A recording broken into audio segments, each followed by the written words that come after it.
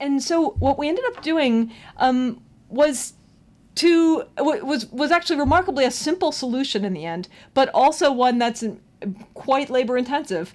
But it's really a beautifully, pure idea when you think about it. And that is, we just compiled a set of stories about real people's lives from around the world, people who were in situations that many would find compassion-inducing. People who had achieved things despite terrible odds and circumstances in ways that many would find inspirational. And then we shared those stories with people in a 2-hour interview, which, by the way, that method I stole or sort of borrowed from educational qualitative research, right? In a 2-hour interview in which I would sit privately with each person, tell them the story, each story, there were 50 of them in that first experiment, and then show them some video footage of the protagonist of the story, real video footage, not actors, not something made up, but the real person, whatever we could find out, almost like a mini documentary about the person. And then I would just ask them one simple question, which is, how does this person's story make you feel? And what we would do is analyze the way in which the person's feeling state then later predicted, when we moved them into the fMRI scanner and hooked them to psychophysiological recording equipment, so we were measuring their heart rate, their respiration, their skin conductance, which is like microscopic amounts of sweating on the bottoms of their feet, right? When we look at all of those things that are happening in their body together with the way in which their brain state is changing, the activity in local areas of their brain is fluctuating as the person thinks again about the same stories, and we show them the same little reminder videotapes and ask them to think about each one with a long gray screen and to report to us in real time how they're feeling about it right then and right there. And so what we were able to do was look at, from the interview, how people relatively naturally make meaning out of the stories, the way in which they feel about the stories. And what we very quickly found out was that we thought we were going to be studying emotions about other people, the way in which we feel about other people's mind states, their painful mind states, their inspirational mind states, their virtuous mind states. And what we quickly realized was that both in the interview and in the neural data, what we saw was a pattern that showed us that as individuals were engaging with other people's minds, what they were actually also doing as a kind of springboard to understand another person's situation or feeling was calling up their own memories, calling up their own sense of consciousness, and kind of rallying this sort of sense of internal heightened self-awareness and sort of reflectiveness or introspectiveness that became a kind of platform psychologically and neurologically for engaging empathically with the other person's story and for making meaning out of it. And I realized right away, as we began to recognize that it was oneself that was the platform for understanding other people, that this had huge implications for the way in which we understand and structure classrooms. Because classrooms are social settings, they're heavily cultural, they're both cultural in the macro sense of the culture in the societal level in which they're operating, but they're also microcosms of culture. Teachers and students within schools build kind of ways of getting along with each other, ways of building relationships, norms around interacting with each other, learning with each other, and sharing with each other, that become sort of a microcosmic way of culturally constructing relationships together.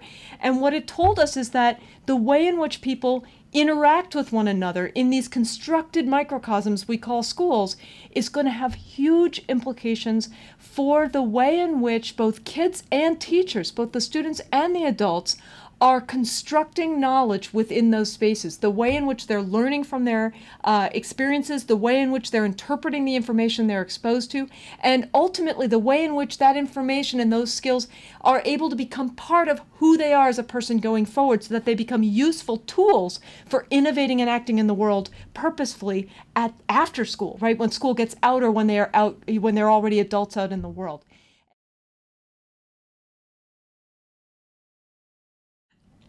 So the teacher-student relationship, and I would say really student-student relationships and teacher-teacher relationships, all within the space of the educational sort of system, are critical platforms on which people learn and make meaning, because the way in which we learn from one another is to literally call up our own sense of self empathically, and to sort of simulate what we think other people are thinking about, or how they're doing things, or why they're thinking the way that they are, in our own mind, as a way to learn from them. So this is actually the basic process by which we internalize the things that we're meant to, quote unquote, learn from a school setting, is by engaging as if our mind were the teacher's mind, as if our mind were our peer's mind who understands something better than us, say, and who's trying to explain it to us.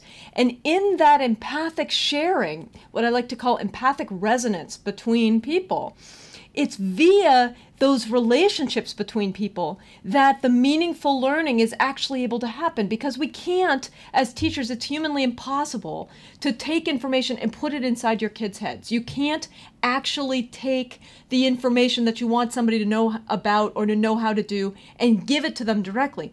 What we need to do instead is facilitate people building that knowledge on their own from the inside. They need to conjure it and construct it for themselves. But how do they do that? They do that by watching the way in which the more skilled people, or the teachers, are doing it, and then trying to imagine in their own mind how that person's mind is working and why it's working like that, and to try to be like that, or to try to engage it in a way that connects to who you are, but that's still accomplishing the goal that that person's accomplishing.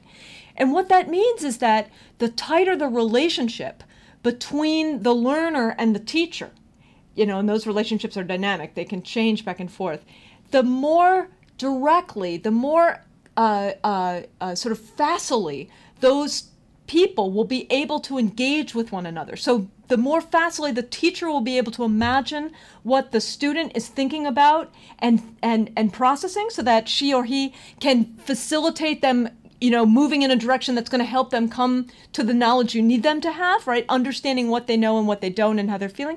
And the more effectively the student is going to be able to sort of get inside the mind and goal of the teachers in order to be able to internalize that mental state and goal, which is another way of saying learn it, right? To be able to make it theirs. So the very notion of social learning is predicated on being able to understand one another's minds and take each other's perspectives.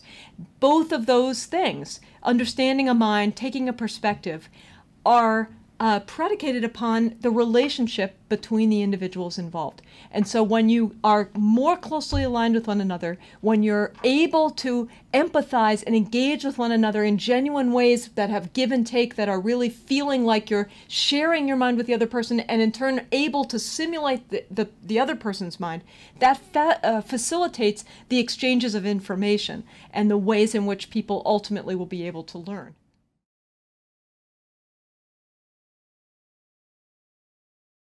So what do we do as a school system when kids really have no intrinsic reason to have an emotion about something, because they can't engage with it in a way that feels relevant to their world, right? They have no way to enter. They have no sort of connection to things they've learned before, or experiences they've had in the world, or things that they could predict in the world. Well, what we do is, rather than oftentimes, many great teachers don't do this, but what we do, instead of finding ways for the kids to genuinely appreciate why this material is interesting and important and to need it, we need to make them need it. We have to set up a world in which they need to know this, so that you're creating emotion about the actual content, right?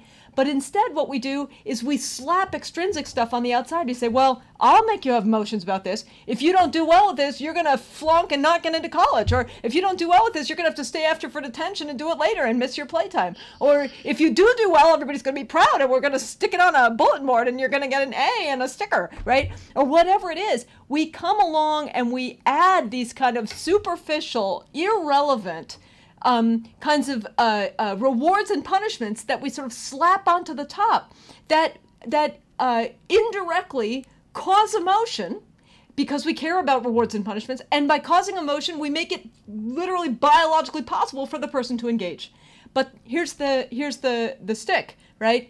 And that is that the thing you remember what is the thing you've had emotion about. So when we teach these ways and we overuse these kinds of extrinsic rewards and punishments to engage people and these ways of sort of framing it so that they're going to need it in a sort of superficial sense that they can't actually genuinely connect to at a personal level, then what happens is the person comes away with memories of the grading system. They remember the sense of failure, the sense of success, of doing well. They remember sort of how they steered through it in terms of the rewards and punishments they got. They don't remember the intrinsic interest of the material, and they don't engage with material as if the actual ability to think in a scientific way or a historical way or in an artistic expressive way is the value added. Instead, the value added is the thing that happened at the end that, you know, somebody else gave you. And that's the sort of the connection between emotions on the one hand, relationships on the other, and the structure of the classroom on the third. So what you ideally want to do is leverage the quality of the relationships in the cultural context of the school to be able to engage kids with problem solving that they actually care about, that they own, that they feel like they're inventing for themselves. Even if a million people have invented it before, it doesn't matter. They feel like they own it and it's something worth owning. And that process empowers people, both teachers and students, right? It empowers people to own what they have and to use it going forward so that the emotions they have are actually steering their judgment and their reflection and their memory ability within the space of the knowledge they're trying to build, as compared to something that's superfluous or not relevant to what they actually are doing within that knowledge space. And by the way, teachers are people too. All of this is as relevant to them as it is to preschoolers and kindergartners and high school kids and college level kids. You know, when you come along and give teachers incentive pays that aren't tied to, right, that, but instead of resources and respect, genuine respect and freedom to engage in innovative ways in the classroom, what you do is take away their intrinsic interest and talent in actually making the classroom a wonderful place, and instead replace it with something really superficial, which is a tiny reward from the outside, which isn't actually meaningful to people. So how do we help promote the kinds of emotion and feeling states in learning environments that we really care about? One way is to genuinely respect each other's knowledge and have high expectations that the other person, both students and teachers, right, can engage in a way that's worthwhile, that can bring something to that knowledge setting, to that cultural group of that microcosm in that school that is worth having. So what that means is we honor the sort of the home knowledge, the world knowledge, the lived experiences of the people who are coming together in that learning space as a starting point for a rich diversity of ways of engaging with the material and the skills that you want to learn. That's the first thing, and we can give examples for what that looks like. There are many fantastic educators in the world who do this incredibly well. That's the first piece. The next way in which you can really engage both teachers and students is through this notion of deep learning. What is deep learning? Deep learning is the opportunity for people to engage with disciplinary thinking at a very sort of deep and focused level. So we're affording people the supports, the resources, and the skills for engaging in thinking about an interesting, relevant, complex, dynamic problem that they really care about solving, so that they get in and are actually engaging with really deeply understanding the nuances of some topic that interests them. And it actually doesn't even matter that much what the topic is. That becomes the fodder for them to learn what it feels like to really be an expert at something. And for a teacher to learn what it feels like to really be engaging with his or her students in a way that's promoting mutual understanding between them, that's promoting a genuinely respectful culture of learning in which everyone's contributing and learning from one another and really growing to their potential, the teacher included. And it's a way for the students, for example, through project-based learning or other kinds of learning which leverages their home culture experiences. For example, the Indigenous children of Australia bring a lot of knowledge about nature, for example, and about oral storytelling. That those children's experiences and ways of knowing can be a starting point for their expertise to grow. And as they engage knowing more and more, they begin to feel the power of knowledge. They begin to experience what it's like to really understand something and to be an expert in it and to be able to share it with other people and to be the person who really knows how to predict what's going to happen next or why things are the way they are. And as that happens, you're teaching people the feeling of being an educated person, and then they crave naturally more and more of that and start to work harder and harder to be able to get it, because it becomes so satisfying intrinsically to understand, to be able to predict, to be able to share knowledge with other people.